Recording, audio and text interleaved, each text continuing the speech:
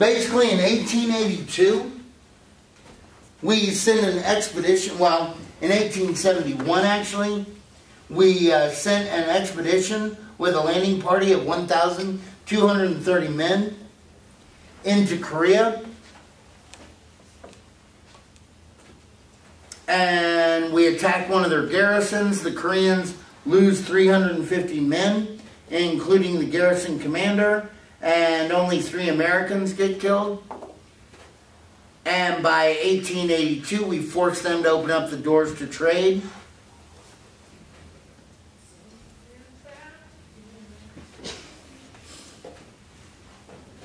In Samoa in 1899, basically the boats of 3 nations, Britain, Germany, and us are all interested in this island chain.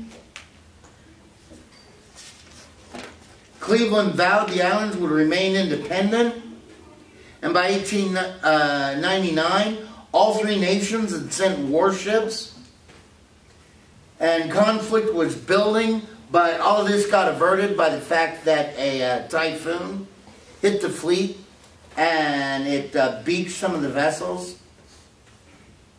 even damaged some of them.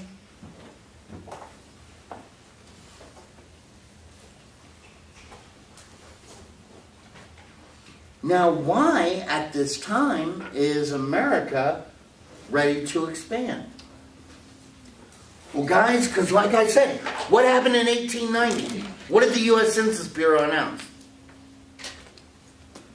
There was no more frontier. Yeah, there's no more frontier. Guys, we got to go out there and we got to find that frontier. We've got to expand. Not only that, but because of the Depression of 1893, we're only selling to other Americans. What we got to do is we got to build markets with other nations so that we can sell our goods to them. So if there is a hiccup over here, it won't be anywhere near as catastrophic. And also, guys, we got to face it. America has a missionary impulse. Now, back then, it was the gospel of Jesus Christ that they wanted to spread. Are we spreading a gospel right now in Afghanistan and in Iraq? What's the gospel we're spreading now? No. What's the gospel we're spreading?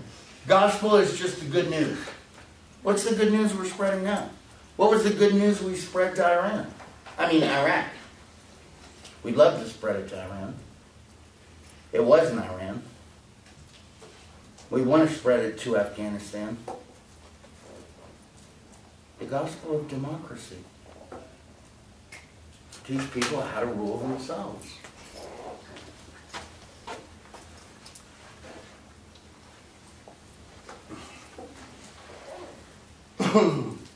Now, also at this time, since the Civil War, no real money had been spent on our Navy.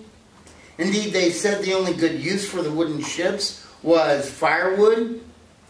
Indeed, a coal barge hit one of our naval vessels, and a congressman joked that our Navy was too slow to get out of the way.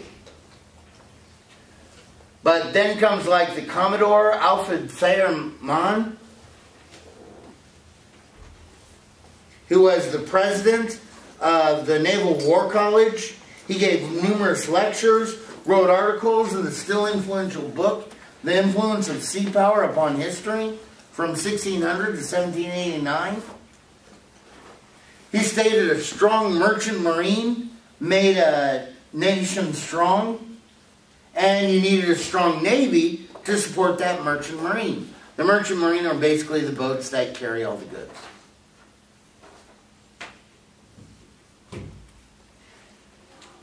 Basically, he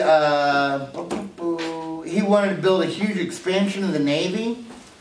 In 1889, the Secretary of the Navy, Benjamin Tracy, urged Congress to modernize the Navy and expand it with like 18 more battleships, up from 2, 50 new cruisers, even more smaller vessels. And even though Congress didn't approve it, they did vote in 1890 to create a modern Navy centered on battleships. Now, of course, one can't go away from the fact that social Darwinism seemed to justify imperialism. If we can build bigger, stronger, and faster ships, then we should be able to do so.